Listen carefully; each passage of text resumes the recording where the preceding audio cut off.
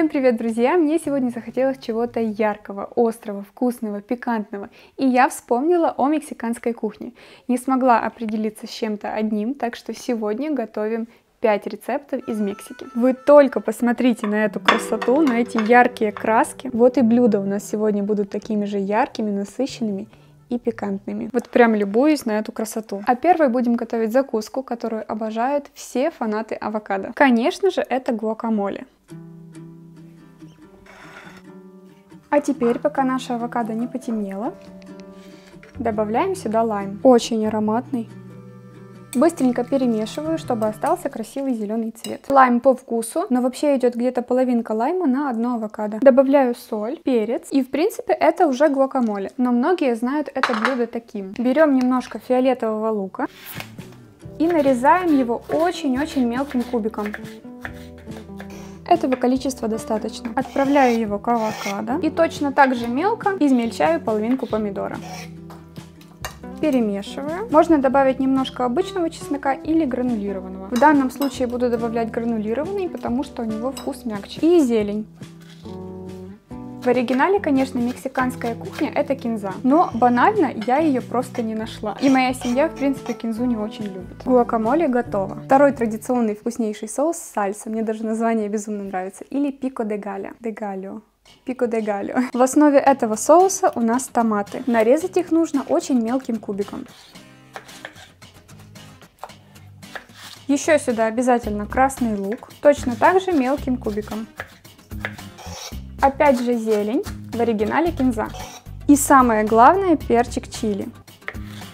Тоже мелко измельчаю, семечки не добавляю. Острота в этом соусе — это обязательно.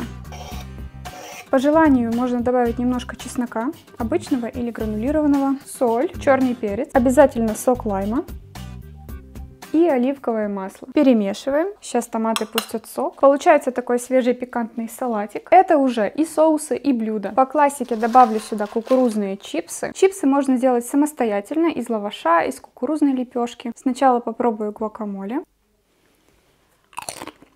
Очень нежный маслянистый вкус, хрустящие чипсы. То, что нужно. И сальса. Свежий, острый, кислый вкус, просто идеальный баланс. Что-то я уже отвыкла от острова. Нужно заесть гуакамоле. Это действительно очень вкусно. И если вы уже приготовили эти волшебные соусы, то остальные традиционные блюда, такие как тако, буррито, фахитос, у вас однозначно получится. Это все мы будем готовить чуть позже, а сейчас предлагаю сделать кесадилью. В принципе, как и предыдущие блюда, которые я назвала, кесадилья бывают очень-очень разные, с разными начинками, но основа одна — это лепешка и сыр. Нужно использовать жирный сыр, который хорошо плавится и который, само собой, нравится вам по вкусу.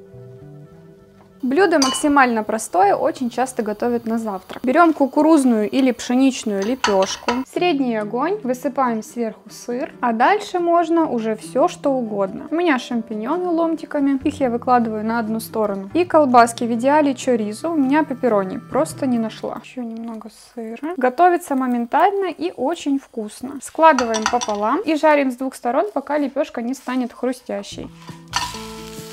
Все, несколько минуток и готово. Вот такая вкуснятина за несколько минут. По-моему, это классика. Разве это может быть невкусно? А если еще есть с этими соусами? Что я, кстати, сейчас и сделаю. Хочу остренький. Сразу десяточка. Эти соусы — это просто залог успеха. Дальше у нас тако с курицей. И для него сначала нужно подготовить лепешки. Можно было, конечно, приготовить их самостоятельно, но вот как-то мне не хочется сейчас возиться с тестом, с мукой. Мне просто хочется вкусно покушать. И если возьмете хорошие лепешки или лаваш, я думаю, вы не почувствуете разницы. К тому же это будет просто и быстро. И все, что мне нужно сделать, это вот так на решетку повесить лепешечки.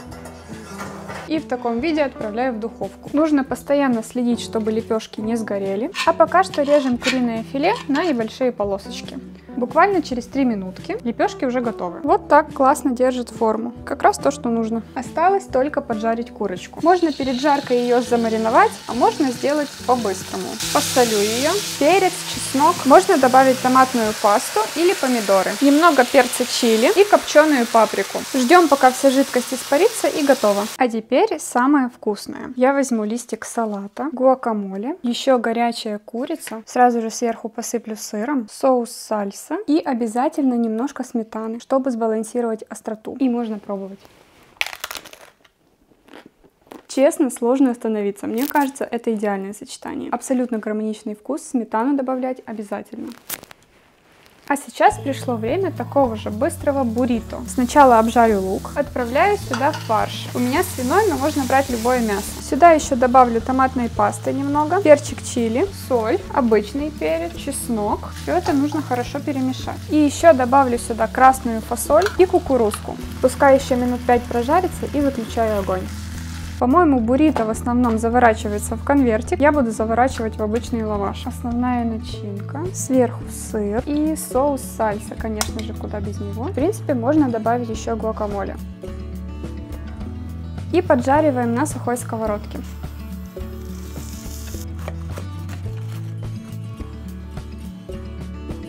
Это очень сочно. Я еще полью лаймом. И немножко сметанки.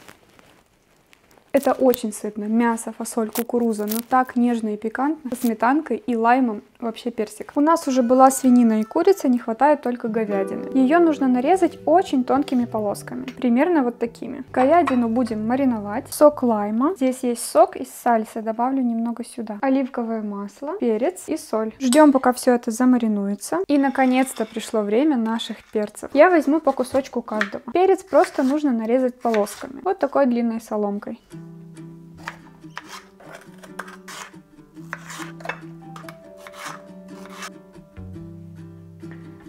Также нарежу фиолетовый лук полукольцами. На сковородку немного масла, нужно хорошо разогреть ее. Отправляю сюда лук и перец. Нужно немножко все это обжарить. Перец должен стать чуть-чуть мягким, и все. Прошло буквально несколько минут, можно заметить, что перец становится таким слегка прозрачным. Значит, можно выкладывать его в тарелку. А на этой же сковородке быстро обжариваем маринованную говядину. Перчик чили обязательно. Кстати, забыла присолить перец. Говядина поджарилась. Опять отправляю сюда перцы, перемешиваю, и все, это готово. И вот эту вкуснятину можно есть, например, вот так. Гуакамоле, фахитос и сальса. Все это вкуснее кушать со сметаной. Готово. По-моему, со всего, что я сегодня готовила, эта штука самая вкусная. При том, что я уже наелась. И вот что в итоге у меня получилось. Можно звать гостей и наслаждаться мексиканской кухней.